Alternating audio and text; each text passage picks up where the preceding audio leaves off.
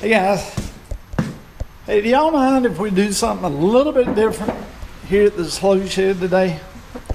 Just a little different, bear with me. This is a little project I'm messing with here. Many of you know I have chickens,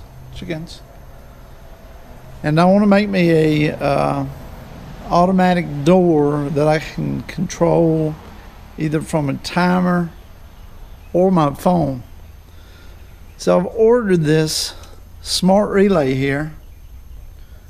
Ordered that with a little power supply and this linear actuator. And I'm gonna go through how I've hooked this up. There's one or two videos that I've noticed about this, and they kind of show you, but they don't get really into detail. So I'll show you exactly how this is hooked up. I'll send you the link or post the link to this, and just kind of get in depth, because this is really neat. If you want to control a gate, maybe at your barn or a gate at your house or at your garage or whatever, you have something you want to control with the actuator or with, you know, anything else that you can control with the relay, you can do it with this right here. This is pretty neat.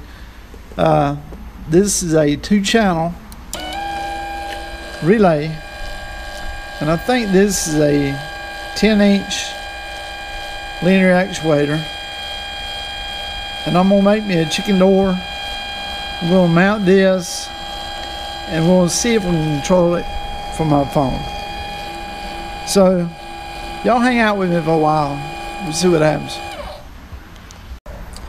Okay, my battery's about to go dead. Let's see if we can get through this. I'm going to show you how I wire this, which is going to be most people's question, I guess. First of all, this is your power supply. This is a, let me get it right here.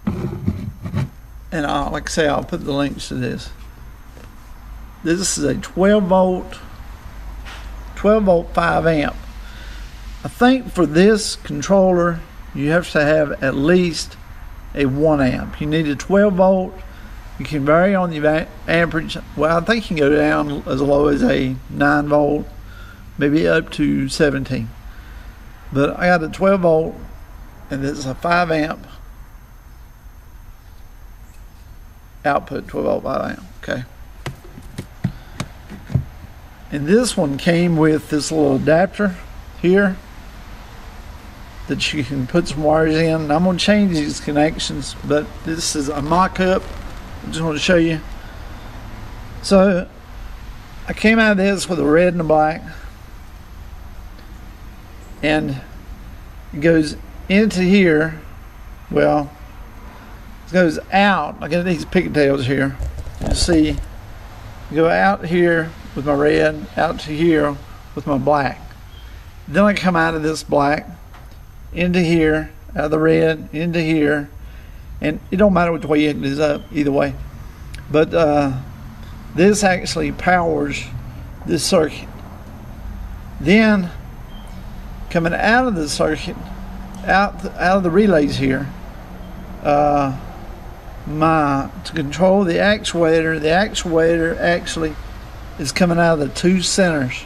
Let's flip this around and get in here tight. The 2 center ones are your common. So the 2 commons come out here and go into the linear actuator. And then you loop these here. You have a NC, and I think this is on. NC is normally closed. That's on or open, I assume. But you can see you loop the, does it say on? Yeah. You loop the NCs together. That's my blue. You loop these on together with the white. And then you'll power from these pigtails You have my red comes in here, NC normally close. My black comes in here, same contact right here to the open. And these is what's powering your relay. And then this is going to be your control for your relays. That controls this relay, and this controls this one. And what that's doing is, all that's doing is changing the polarity here from negative to positive on each one. So what this may be positive initially, it'll be negative. And that's how you get your actuator to go in and out. So, like I say, you control with this, that'll be out, that'll be in. This thing will do, I haven't got into all this will do. This is your mode switch. You can change the modes, and I'll read up on that and maybe put that into the video, or we'll come back and do another video on that. But when you power this thing, you power it with the center one. You hold it down. When I powered this up, you can power it up without any of this coming out this side. You can power it up, and then you power it to your internet, and you can see if you can actuate these relays right here. You don't have to have any of this hooked up to make sure this will power to your internet and work your relays. That's by the phone and by the app. When you power it, you make sure that you power it to the 2.4 gigahertz. So I know it's a lot, but you know, a lot of you already did that, so it's maybe a review, but I was just kind of showing you what I did. I just made me a box, framed this out, and I extended my arm all the way out and measured, got my length, and then I made the box according to this length. Because what I'm going to do is I'm going to let it pretty much bottom all the way out. Then my door will be from here down. So that's what we got. I put me a piece in here. I kind of cut it out to match this, to support this. And I mean, got it. It's all the way out.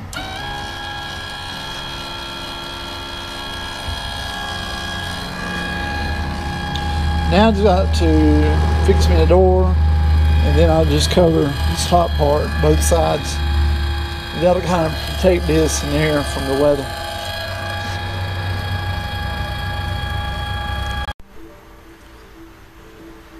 You know, I kind of just do everything on the fly. I don't really design anything.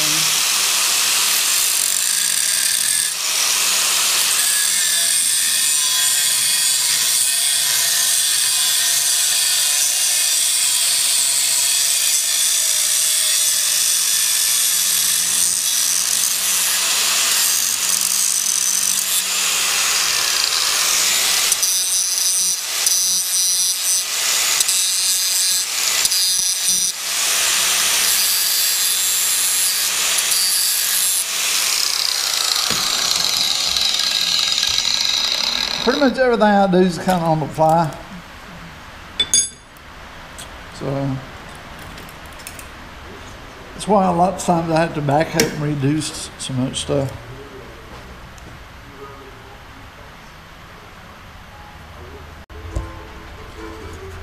This is just a little bit too long. Instead of unscrewing this and cut these two side pieces off, I'm just going to take my grinder and grind it down a little bit.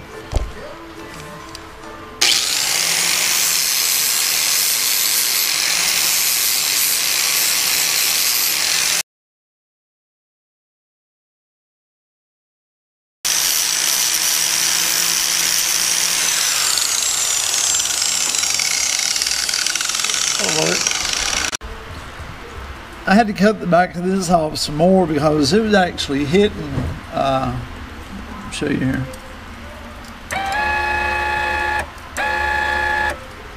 It was hitting when it came all the way back. It was actually bottoming out on this actuator. But they're the ones that came with the actuator. you'd think they would have one that was short that wouldn't bottom out on this if it hit its limit. So anyhow, this is what I got for now. And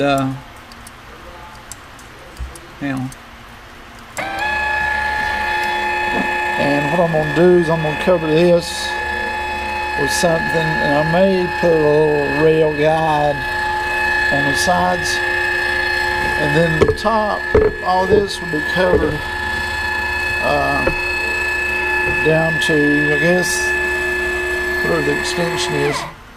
See, that stops right at the bottom. I just wanted that in case you can put a limit switch probably on this.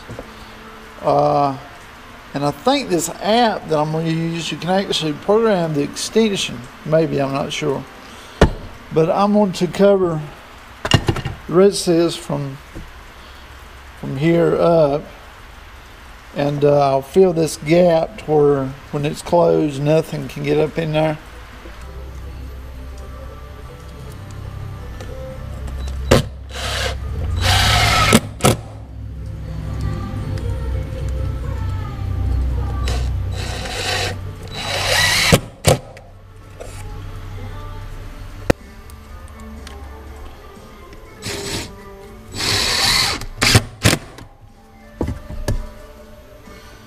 Okay, little door, and I'm going to put it back on here, facing on this, and I'm actually going to put a little guide rail. See, it's a little flimsy, but I'm going to put a guide rail at least on the back. It's not going to matter much because it's going to be vertical. Well, I ain't going to raise it up yet because I got all my wires over here. But it's going to be vertical. But it's still on the back. I'm going to put me a little guide rail down through here. Let me see what I got to do that. So put me some strips of wood back here. Kind of give it a little bit of support. Something pushes back. And then, like I say, this will be covered. And I don't have much of a gap here.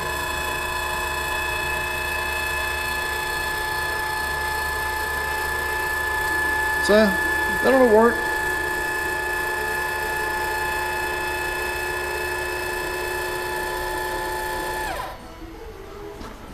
Cover from there back.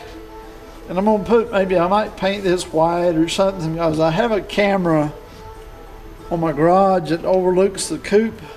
And if I want to open it from my phone, say in the afternoons, I can look at the camera and make sure this is open. And also make sure it closes at night. So I'm going to finish this and then we'll put it on the coop here in the next day or two.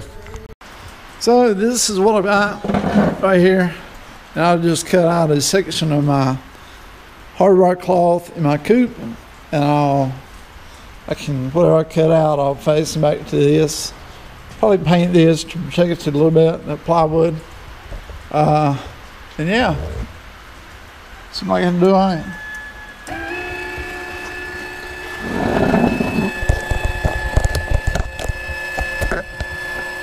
See how much force it has.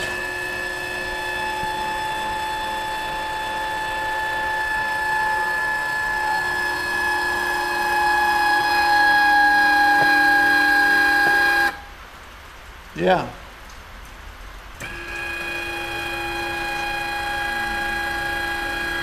So it's 250 pounds, I believe. I mean, it's just a plastic jug, but I may put a sensor right here in case something is in here, but primarily it's just on close well after dark. So this is what I got. Got it put in here. Come on. Wires run up through there. Phone's going on.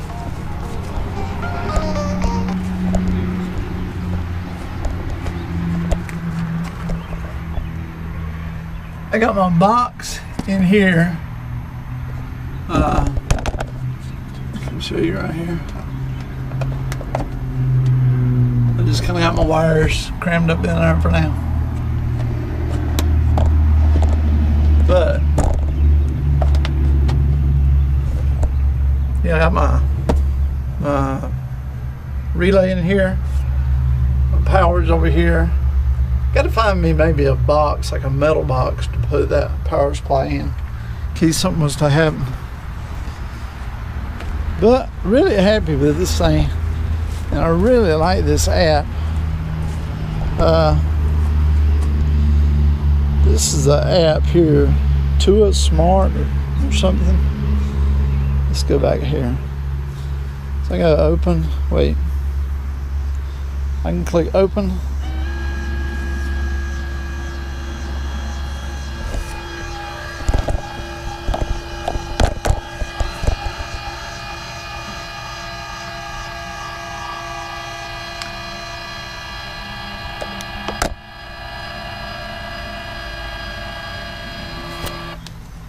And I have this set up on,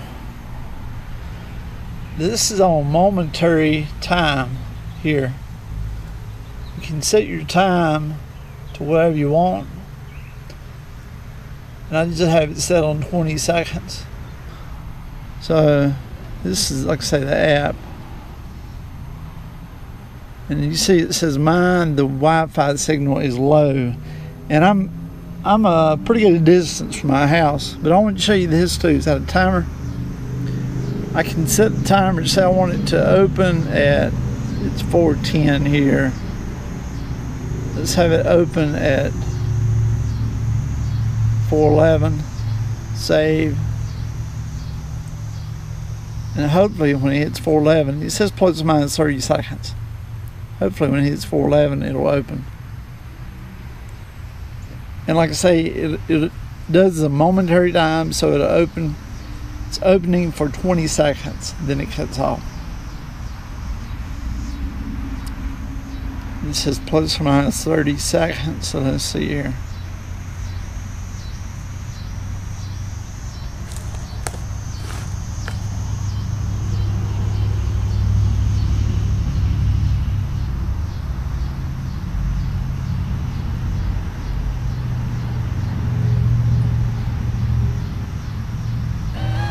Yeah, it's probably close to 30 seconds. So that's pretty neat. You can set these things up to open and close when you want to, or you can just do it manually. I'm going to set my close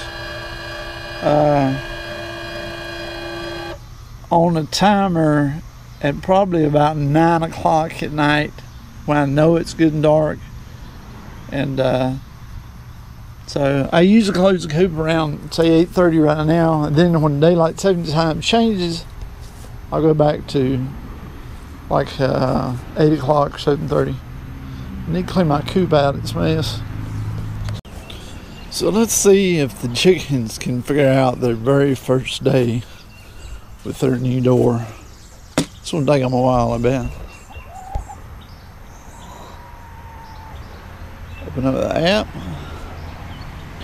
Tells me I have low signal.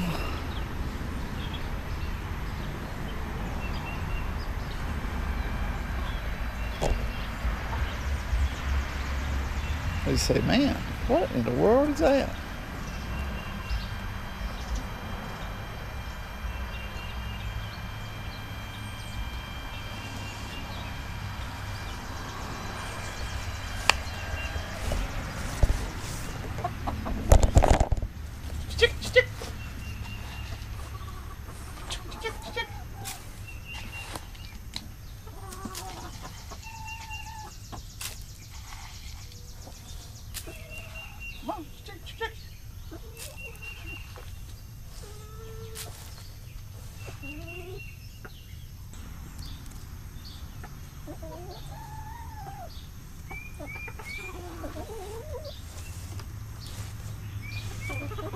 Finally.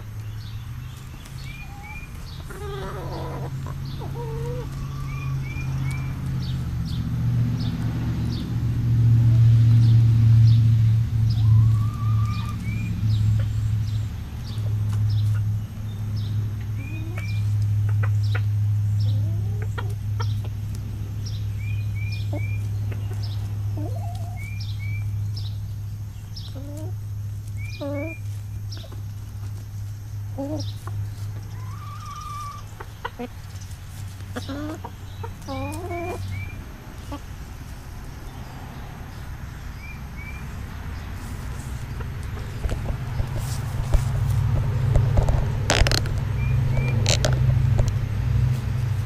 took them a while.